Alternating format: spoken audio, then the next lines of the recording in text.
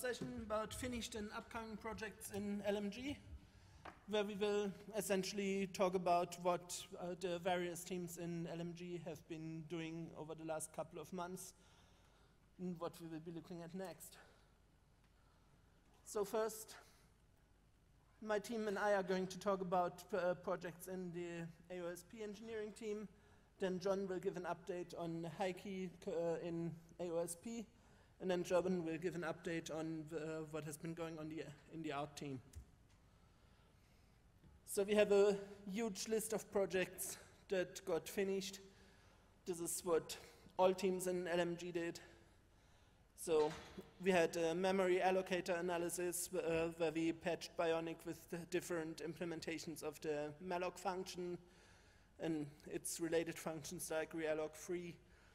Then a file system analysis where we analyzed what file systems are best for use with AOSP. We updated LCR quite a bit, switching to AOSP-N and adding more patches, porting our old patches. We built up increased participation in upstream development, tried to upstream the system UI carrier patch that was given to us by one member. The status there is it's currently still in the review queue, but everything has been patched to work with post and master and cleaned up a little, so it should get in as soon as someone upstream takes a look at it. Then we started a new LCR build that focuses on devices with low memory. We managed to get the kernel to build with the clang compiler, and the resulting system boots, runs Android with a couple of minor drawbacks like some applications not working, which are still being debugged. We got opt integrated into the MLCR builds, which are the Linaro releases for members only. And on the Chromium side, we got a 64-bit build of Chromium with Clang and GCC for ARMv8, and also for ARMv7. We updated the internal libjpeg turbo to 1490 and updated Chromium's version of zlib to 128. The art team improved instruction scheduling and instruction selection, investigated the new JIT mode, did some performance investigation on 32-bit. Yongqui board was enabled on AOSP upstream. We have an open graphics stack for Android enablement for running, for example, on a Nexus 7, which is based on Freedreno. We always rebase AOSP patches to tip kernels. We are not going to get into details on this one because Amit just covered it in the previous talk. We are trying to enable Nexus devices with mainline kernels, and of course, mainline AOSP user space on top of it is already enabled. We have a GBM, mini GBM based Gralloc implementation and upstream DMA buff support in Mesa for Android EGL use. Okay, next we are going to get some details on memory analysis. Satish, this is probably what you want to talk about.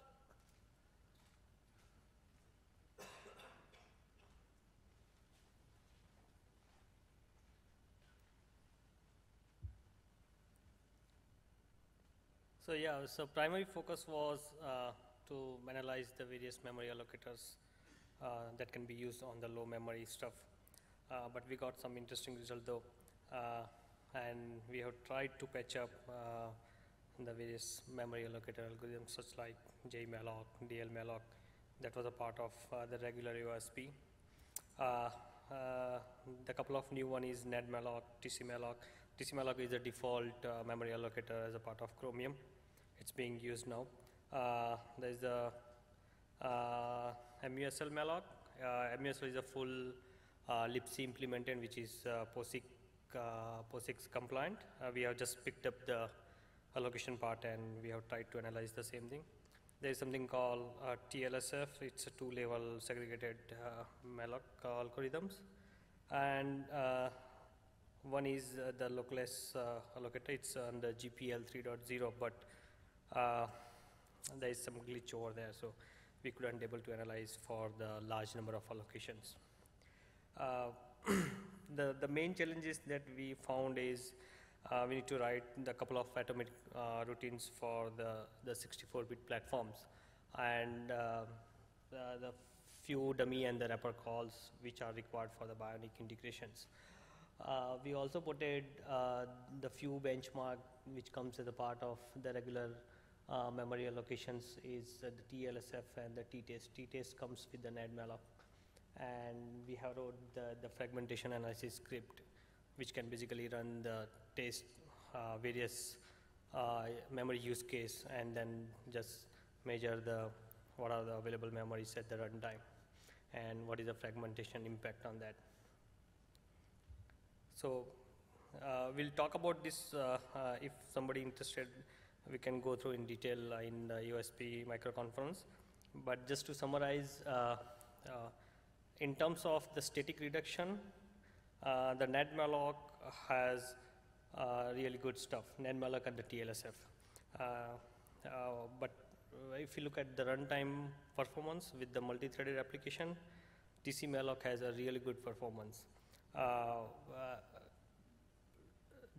There is some configuration called JMalloc SVLT.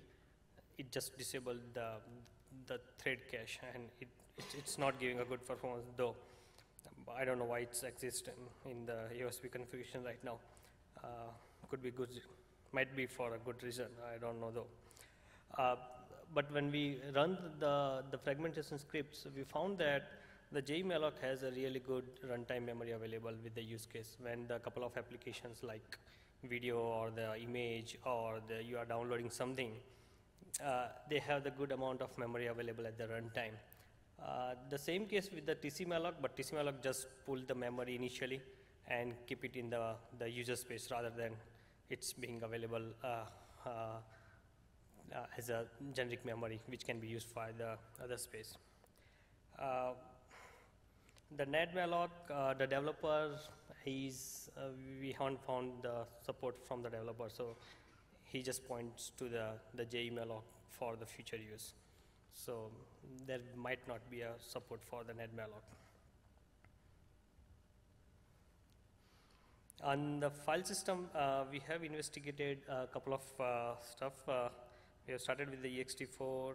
The BTRS is nothing but the bit tree based file system. Then the one is the F2FS. It's implemented by the Samsung, the NeilFS and the SquashFS.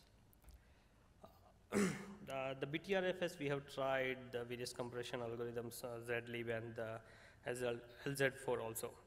So we have generated a couple of analysis. It's in detail. We will go through in the USB conference.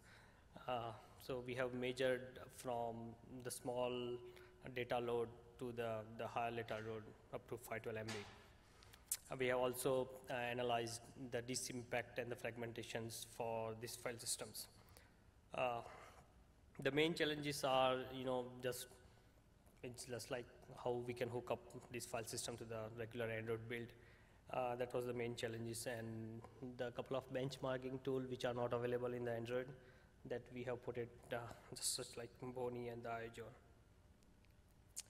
We also written few scripts which can just overload the Android system with a couple of use cases and just analyze what is the disk impact and what is the read and write performance when the system gets overloaded.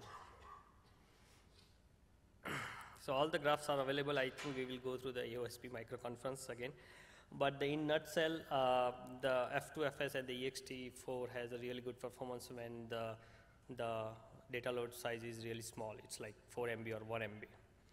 The F2FS is a really good performed for the write and the ext4 for the read. NeilFS has a very good score on the SQLite operation, but the only drawback is it just overload the disk space. So we need to regularly run the garbage collector in the background. So it's not, it's not recommended for the embedded system yet though. The SCOSFS has a good buffer IO read, so it can be used for the all the read-only partitions. And as the name suggests, SCOSFS itself is a compressed file system, so it can't be used for the data partition, but it can be used for the vendor binaries and all the system level libraries. BTRFS has a really good numbers in terms of all the data loads over the 4 MB. But the only drawback with the BTRFS is the high CPU utilization, because they are running on more number of threads in the background compared to the other file system. And yeah, there is a high risk associated with the recovery when the power goes off. So yeah, can be useful for all the power backed up system, maybe in-flight autonomous system, maybe recording devices.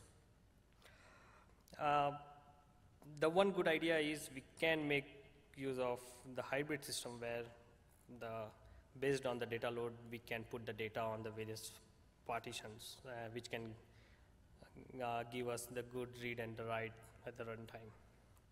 We still need to perform the impact on the file system as it ages. We'll talk about more during the OSP conference, but this is the overall summary on the file system. Thank you.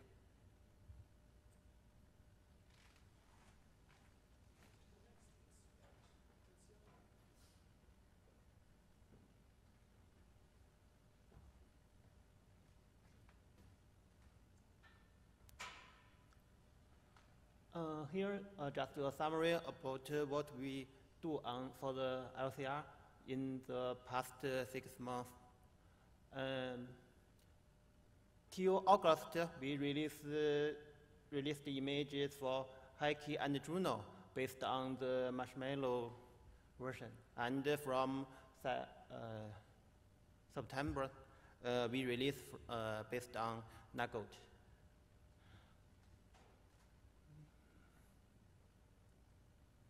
And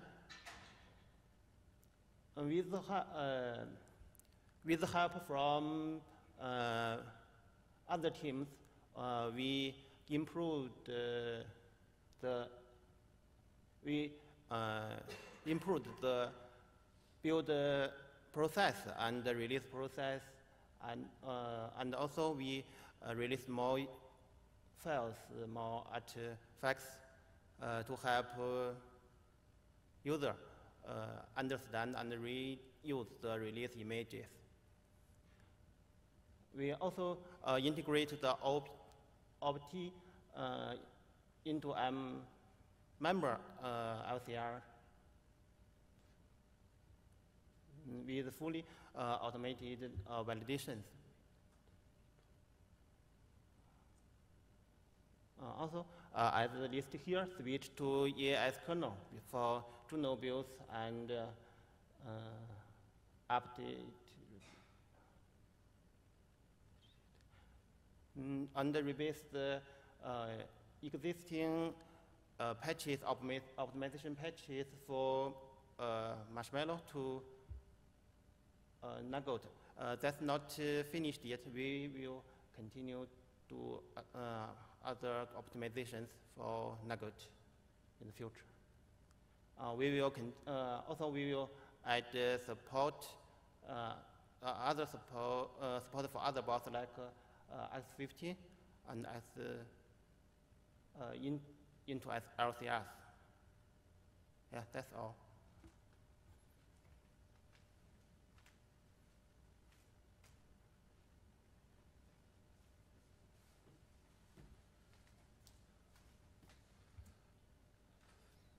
So on the toolchain side, we modified AOSPM so it can be built with GCC 6.2 and Binutils 2.27. So far, there's only 5 patches that we need to make that work. 2 have been accepted, 3 are still in the queue for acceptance because upstream isn't really serious about looking at them anymore because for NN only clang will be supported as a compiler. So far, we haven't done this on Android N yet, but that is definitely still on our to-do list. And given N is transitioning to Clang toolchains, we have investigated some more of LLVM and clang work. We can now build AOSP and AOSP master with clang versions based on upstream master instead of just a version that is included in AOSP. There's some work in progress on creating CI builds of clang to verify performance impacts and also to detect errors as soon as they happen upstream, not waiting for a new release or anything. And we are continuously adapting the user space to make sure it remains compatible. For example, when clang is adding new warnings, we sometimes have to get rid of the -w error or fix some code preferably. Sometimes we run into new assertion failures because new versions of clang detect more things going wrong. Sometimes, of course, we also run into bugs because we are dealing with compiler snapshots. And based on that, we report those bugs and upstream fixes whenever possible. Another key goal between the last Connect and this one was increasing upstream participation. Every member of the AOSP engineering team repeatedly gets the task to do at least 10 upstream reviews every month.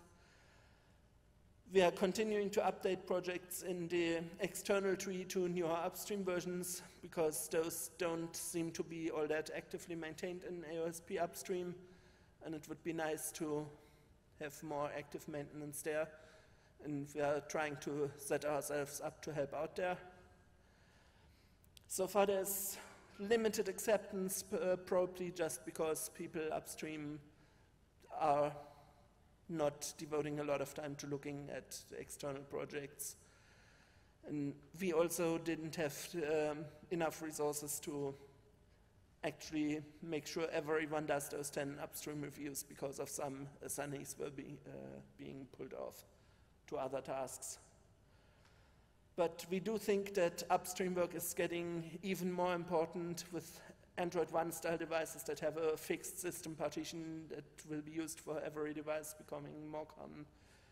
And also with Android moving to monthly security updates and some vendors really taking heed over not applying them in time, it's definitely a good idea to stay closer to upstream AOSP, and members will probably start realizing that and try to stick closer to upstream, which just means all the patches that are relevant should be upstreamed. Next thing was the System UI carrier status display, which is a patch that comes out of the Qualcomm tree. Essentially, it modifies the code in AOSP that displays the carrier status, so where you see 1 bar to 4 bars so that carriers can customize it. What we did so far is rebase it to AOSP master. The patch we got was based on Android 5. We cleaned up a couple of minor issues where there were unnecessary API changes, rebased it again when AOSP N got released. So from our view, this is looking good, but it's not yet accepted upstream. Probably, again, because upstream has slightly different priorities. Next is Iron. Laura, do you want to come up?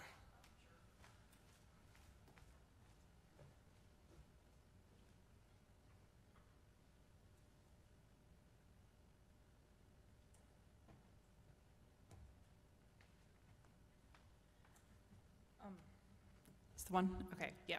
So Ion, as the framework, I'd probably say is making progress, although it's still slower. The eventual goal is still to try and move Ion as a self-contained framework into drivers and Android, similar to what happened to the binder driver.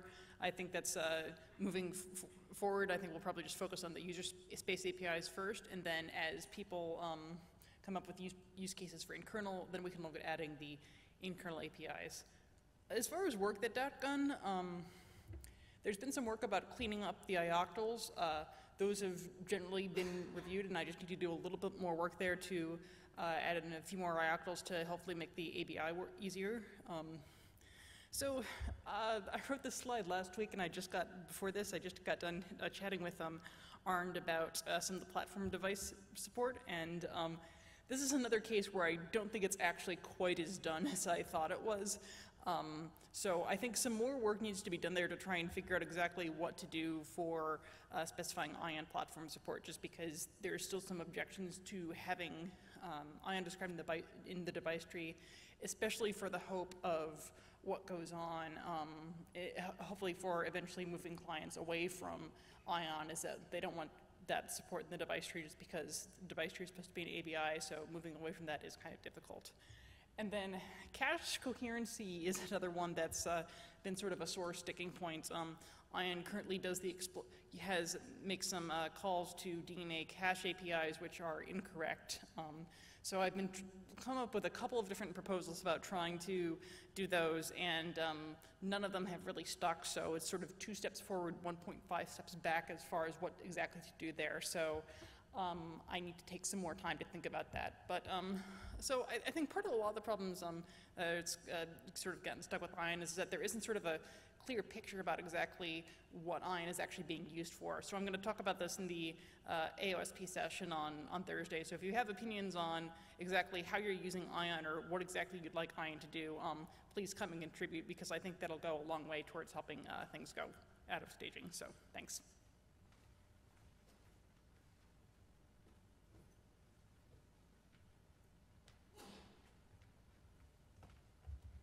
Hey, so I'm John. I'm going to talk a little bit about the work that's been going on for Yongqui and AOSP over the last 6 months. Going to try to be fast. I'm sorry, I've got a lot of slides. I know the art guys have a lot of stuff to cover too. So in case you missed it at the last Connect, Yongqui is officially supported in AOSP, so that means that everything that you need to build images for Android can be found in AOSP, so you can get everything straight from Google. We've been continuing this collaboration. We've been working closely with a number of folks at Google, but we're also making sure to submit all of our changes through the public AOSP Garrett, so we're trying to kind of work as community collaborators out in the open as much as possible. A whole bunch of features have been added. A couple things to highlight here. So we've updated to NuGet basically the week it was released. We moved to the 4.4 stable-based kernel, and we've been staying current with the -stable branch. Other great features, so we've added HDMI and USB audio thanks to a lot of work that Vishal put in. We've added also, Haljin has done a ton of work trying to get the bootloader so that the bootloader source is also integrated into AOSP. He's also added a whole bunch of Android-specific features to the bootloader, including A-boot support, the unique serial number setup, and the fast boot support. Amit added the USB tethering, which has been great, and then also the overlay manager and the FIC debugger are 2 features that Dimitri from Google added himself. And so this has kind of been one of these nice things where we're getting a lot of kind of teamwork across Google and a lot of different features being added from different places. Some of the work that's been in progress, so the Energy Aware Scheduler, there's been a lot of talks about this. We'll have some talks on Thursday in the AOSP Micro Summit.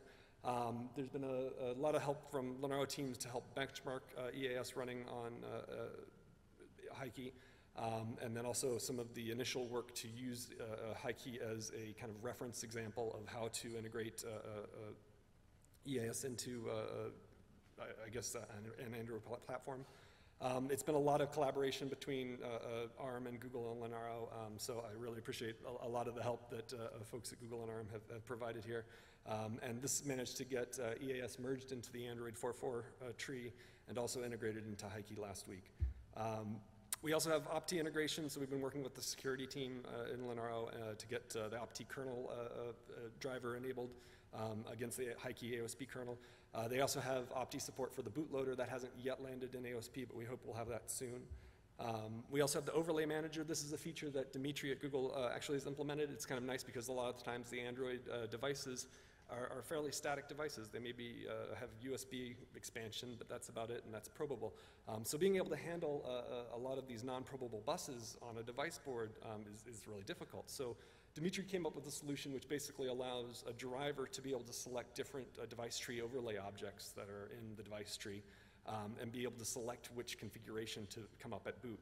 And so this allows us to support a number of different mezzanine boards on Yongqui without having to change the kernel. You just have to specify a boot option. And this is something that Dimitri's been working on, making kind of a generic implementation and submitting upstream, and it may actually end up being pushed instead of in a driver, but more into kind of the device tree core. Also, factory images, this is something, again, Vishal's been super helpful with. I want to say thanks a lot for. So this basically, one of the problems we've had over the last 6 months is that if you did want to create images for Heike, you had to basically sync the AOSP source, which depending on your connection could take very many hours to days, and then spend a lot of time building the entire thing to get something to flash. And so this is something that I think was kind of a barrier for a lot of people to tinker with kind of the latest releases. And so we've now got factory images direct from Google. You've got the URL there. It's as simple as downloading the zip file. You set the jumper on Heike for recovery mode, and then do the flash all script and pull off that jumper and reboot. So it's a lot easy. It's a lot easier. A lot of work that Amit has been doing as well across the common AOSP effort. He talked a little bit about these in a previous talk here. So he did a deep review of the Android common 4.4 tree and sent a lot of reverts for obsolete features. And Heike has been useful for being able to validate that those features aren't needed. We've also added the appended DTB support, which was needed for the A-boot image support at the bootloader. We basically took the upstream timer slack NS support that was there to replace the PR set timer slack PID feature in the Android kernel. So we got that feature upstream, but then we backported that to the 4.4 tree and did the user space integration to make sure that Android could use that. There's also the EAS forward port from the Android 3.18 tree to Android 4.4. And then a lot of prep work that Amit's been doing for the next long-term stable-based Android 4.9 tree. Now this one isn't connected specifically to AOSP, but we've also been using Heike in Rob Herring's generic build project, and this basically allows us, as you saw in the demo, to support a whole bunch of different devices and even across architectures out of a single build directory using kconfig. I think it's really awesome, and I hope to see kind of more support for this.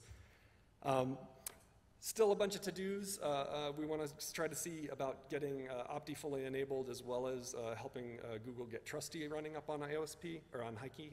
And so that way we can get kind of both Opti and Trusty coexisting and sort of make sure that we don't step on each other's toes, and kind of allow people to kind of compare and contrast the different implementations and see what we can do there. I also want to see AB updates and partitioning. Partition switching to be added. This is something that's going to require enablement across both the kernel and the bootloader. We also need to move forward in the next 4.9 kernel. I also want to work with the Mali developers to try to find a way to avoid needing custom tweaks for Heike, so we can use just kind of the off-the-shelf Mali driver. And then also something that's kind of come up with N is that we're starting to see a little more pressure on the 1 gig variant of Heike. And so I want to see if we can get some of the memory reduction efforts that LMG has been working on in the past and try to see if we can get those upstream into AOSP for Heike. And then also just bugs as they come up. So one of the reasons why I think that Heike is kind of useful here is, yeah, it is just another dev board. But when you look at like the current Nexus devices that are now about a year old, when they came out, they were using a kernel, the 3.10 kernel, which was basically 2 years or over 2 years, almost 2.5 years old on the day that they came out. So now that kernel is, basically almost 3.5 years. And if you have another year on it, we're getting close to almost 5 years. And LTS really only gets support for 2 or more years, depending on who's actually involved. So let's hope that somebody's, working hard to keep those kernels up to date and safe. Also, the latest flagship devices, which came out starting off, March this year. They're released with the 3.18 kernel, which that's sort of the bleeding edge of product-focused kernels this year. And that kernel was 1 year and 3 months old at that point. Now, for Heike, we were able to move to 4.4 in April, basically, and that's 4 months, which is still a little behind, I feel. But this basically puts us 1 year ahead of all of the devices that are coming out. And so in a lot of ways, we're out there making sure that the current AOSP kernels are being stabilized and really getting some validation before vendors have started tinkering with those. And so in fact, we found a whole bunch of regressions in the Android 4.4 tree that was really useful to have Heike in order to do for those validations. And as in this picture too, you also see the little dotted line. We also are following the mainline kernel, and we've been using that in order to catch a number of regressions that we found in the upstream kernels. And those are really nice because we're able to find those issues and immediately provide that feedback to maintainers, and they usually get the reverts or the fixes as needed. We've been pushing the high-key kernels upstream. This is kind of some of the progress that's happened across the various recent kernel releases. In 4.9, we've got a whole bunch of stuff queued, so that'll be good. As far as the remaining to do for high-key, for upstreaming, we've got about 50 patches. The first two up there are queued already, or the first two sets are queued. Then it's basically gotten down to HDMI audio support, which is the ADV and the I2S driver. Then the high-speed microSD, the USB speed audio negotiation, and then for Debian devices that use BlueZ, that firmware already works for Bluetooth. But AOSP, we still need to find a solution for loading the firmware. So right now we're using the TI driver, which won't go upstream. And then, of course, the Mali driver, which we can dream someday. That's about 15 patches out of the 50, but it's also about 90% of the diff. Now, part of the reason why I think that continuing to work on high key is really important is that for the most part we kind of have these different communities, and we've got these AOSP and hardware vendors that are very focused on kind of getting these products out, and we've got the upstream kernel community that's got a different kind of view, and they have different focuses, and this is very normal. It's understandable that the hardware vendors are going to be focused on their specific device, getting it out in 6 months. They don't care about any other devices. They want something that's fully enabled. They want low power. They want great graphics and low latency. They don't really care that much about the kernel version they're using.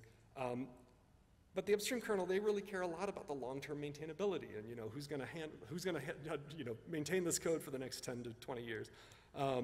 Any changes have to not affect other devices. You've got to be using the latest kernel or nobody really cares about what your changes are. And even though maintainers do care about all architectures, for the most part, they're running x86 on their desktops, so they do kind of have a natural preference for that. And so it's just difficult to find places where these two groups actually kind of share a lot of interests. And so I feel like high-key actually does create a little bit of an overlap, because we can have an affordable device that's available, that's an interesting architecture, it is fully enabled, it can work against the latest long-term stable or Linux head kernel. And this basically allows us to do validation both against the latest AOSP as well as against the latest mainline kernels. And so this is something that I think is really useful, and kind of part of Linaro's function here is to kind of build bridges between these different communities. So that's it. Thanks so much. I'm going to move on over. If you want, find me in the hallway.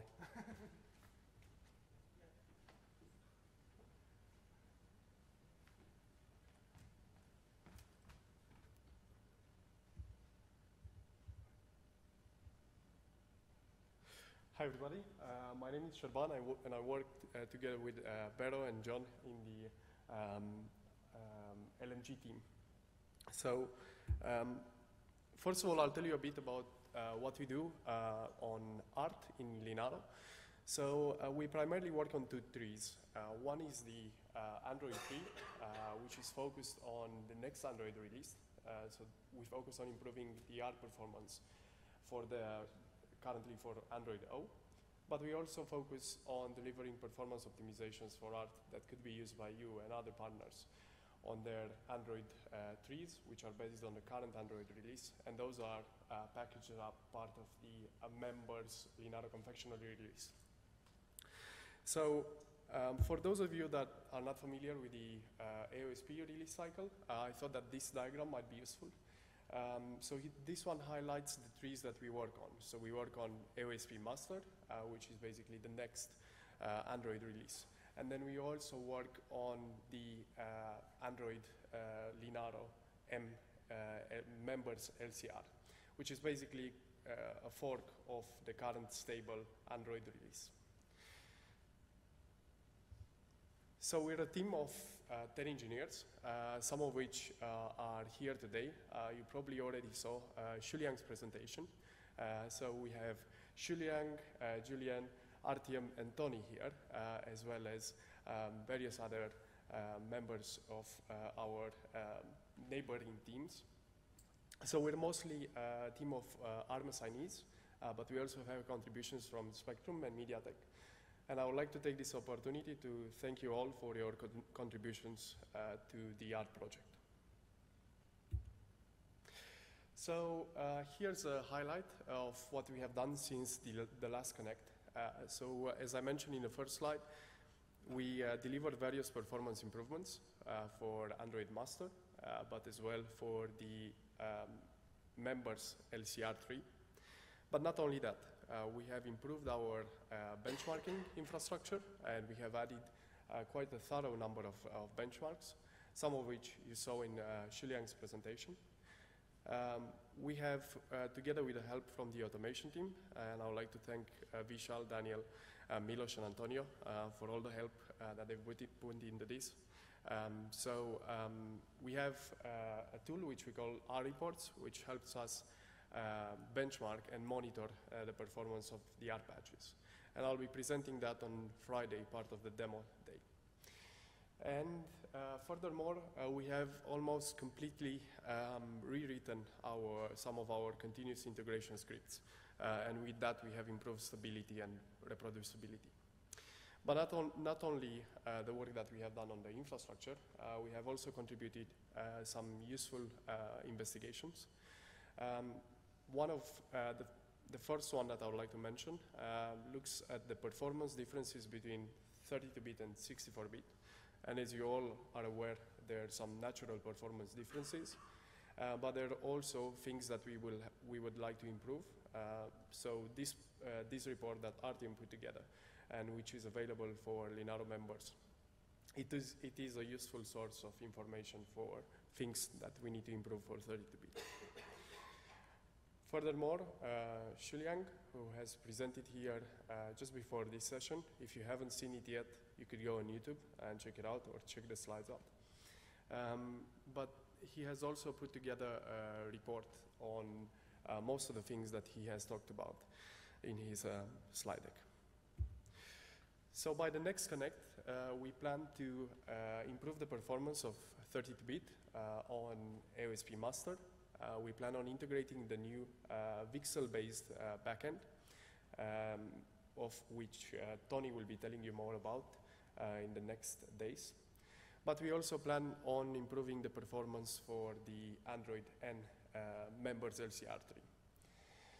And obviously, various other improvements to the infrastructure, such as adding probably newer Nexus devices or other platforms that might be of interest to us. So here's just a gist of the performance improvements we have worked on closely with Google, and in particular with the R team. So on your right-hand side, you have the performance differences between Android N and Android M, measured on a Nexus 5 A53 CPU. And these are just relative differences between AOT Android N and AOT Android M. So as you can see, there are performance improvements across the board for both 32-bit and 64-bit on various benchmarking sets. And similarly, on the left-hand side, you have the improvements between the members LCR and the AOSP Android M. So what you see on the left-hand side is basically the performance improvements that you can benefit of as members of the Linaro Mobile Group, part of the LCR3. So there are a few of us here. We are happy to talk with you, either part of this talk or as you see us around. So please feel free to ask us any sort of questions related to art. So as I mentioned, Shuliang just presented the art JIT in Android N. But there are a couple more presentations that will follow on Thursday. So Tony will be presenting on the VXL programmatic assembler and disassembler. So this is the assembler and disassembler that we currently use for ARM64 optimizing compiler backend. But soon we will also be using it for the 32-bit ARM backend. And then RTM will be sharing some of his insights in running performance and investigations on the Android runtime. So with that, I'm happy to take any questions if you have some. Otherwise, we could all just go for lunch. Thanks.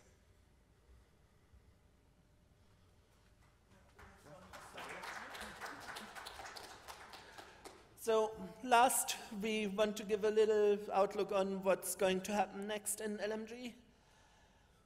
Obviously, not all plans are finalized. A lot of things will still be discussed at the LMGSC sessions, but some things that definitely are going to happen is building AOSP with Clang master and doing it all in CI.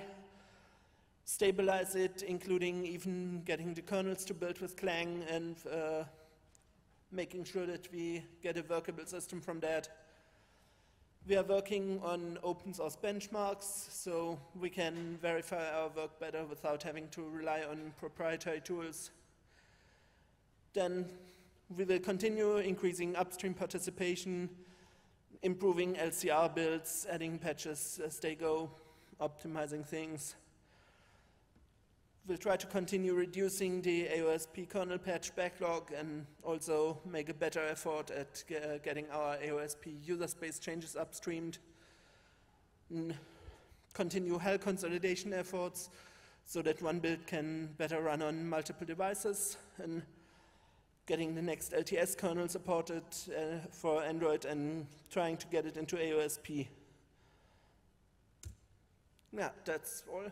And if anyone has questions to any of the speakers, now is a good time to ask, or just find us in the hacking room or come to the mini conference on Thursday. Okay, looks like we don't have any questions right now. So thank you for attending.